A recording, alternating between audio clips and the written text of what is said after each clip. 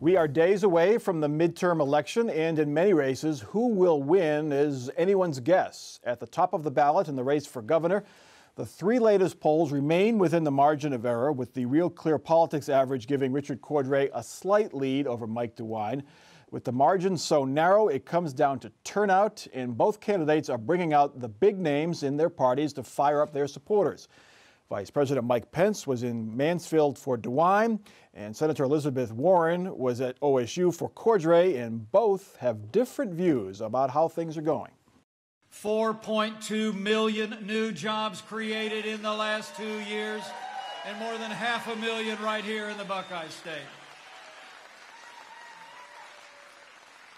African American and Latino unemployment has never been this low, and overall unemployment is at a 50-year low. This is a Republican Party that says, yeah, we're going to work on building a future. We're going to make a government that works for a thinner and thinner slice at the top. And everybody else, you're just on your own. And for sure, you know what would have been more fun is if Mike Pence was at OSU and Elizabeth Warren went to Mansfield. But it didn't happen. Friendly territory. Wishful thinking. Appreciative crowds.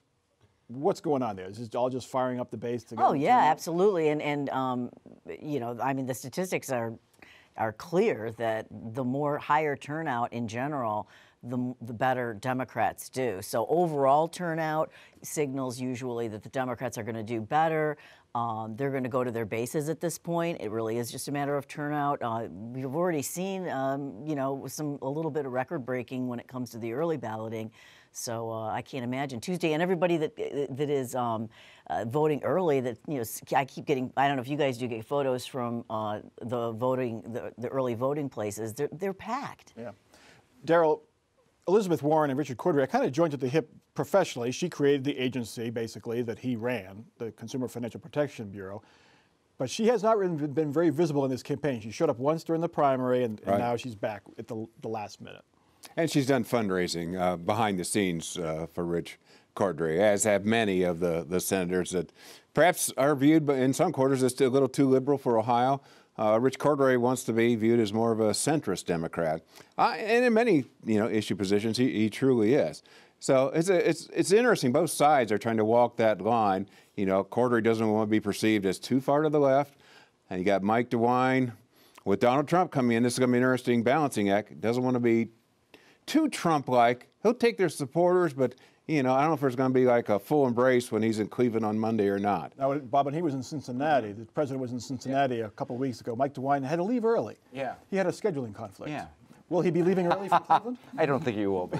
He'll be up on stage with him? Yeah, and I think we saw with the special election, the congressional election in the summer, that the president coming in helps a lot in that it gets our voters to come out. That special, I don't think Troy Balderson would have won, without the president coming in. So I think it was smart of him to bring him in here at the last minute. John Kasich holding a rally Friday night with Mike DeWine. They haven't really campaigned together at all. Does that help Mike DeWine in the suburbs, where folks who like John Kasich but not Donald Trump? I don't think it matters. I think Mike DeWine's the de facto incumbent in this race because John Kasich can't run again. This is a change election. And if you are undecided at this point and you look at Mike DeWine, you don't see change. He has, as Attorney General, fought to take away voting rights, gay rights, women's rights. We live in America where we give people new rights. We don't take them away, and health care is the dominant issue, and his first order of business as Attorney General was to try to kill the Affordable Care Act. But with the economy doing so well, do Ohioans want change? You heard Mike Pence. Those are pretty accurate numbers about the unemployment rate. Things are going pretty well. I think if Mike DeWine started out with such a fundraising advantage, name ID advantage, and a pretty comfortable margin, if people liked him, we wouldn't see Rich Cordray have erased that and turned that into a lead for him. Well, I think the Democrats, the problem with Cordray is they picked the wrong candidate. I think the Democrats would have been much better off in this kind of an environment if they had gone with one of the three women candidates. But they pushed all of them aside and said, no, Rich Cordray should be in line. Unfortunately, there is no, especially when you're looking at the two, Mike DeWine and Rich Cordray, there's no, personality-wise, not a lot of difference there. No stark contrast. Relying too much on the economy in this race is a little bit different because I think where a lot of people are feeling it in their pocketbooks now is with health care. And so, you know, Mike Pence can push that, but I think, you know, lots of polls have been showing that people are worried about health care costs. The economy's rolling along, and it has been for a few years. Daryl, to Bob's point, Richard Cordray has a new ad out. It's not him. It's Betty Sutton.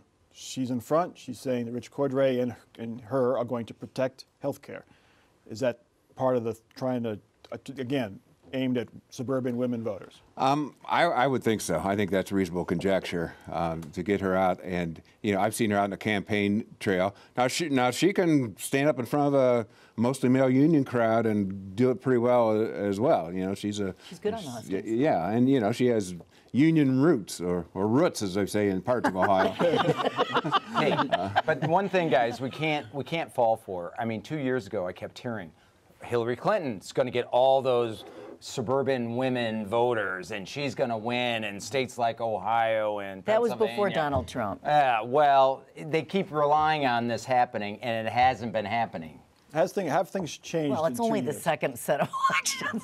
The first set. I think they have changed, and I think one of the things we've seen change is the Democrats no longer put their thumb on the scale and decided who the nominee was going to be. Early polling showed Rich and Betty were tied. And I think Betty's tired of losing, and she looked at that and she said, I'm killing it in Northern Ohio, he's killing it in Southern Ohio, and those two made a decision to team up because the Democrats are tired of losing. How much Mike DeWine loaned his campaign, Daryl? $3 million. Most of it we hear is going to TV these last days. Sure. Does that have a factor this late? Oh, absolutely, absolutely.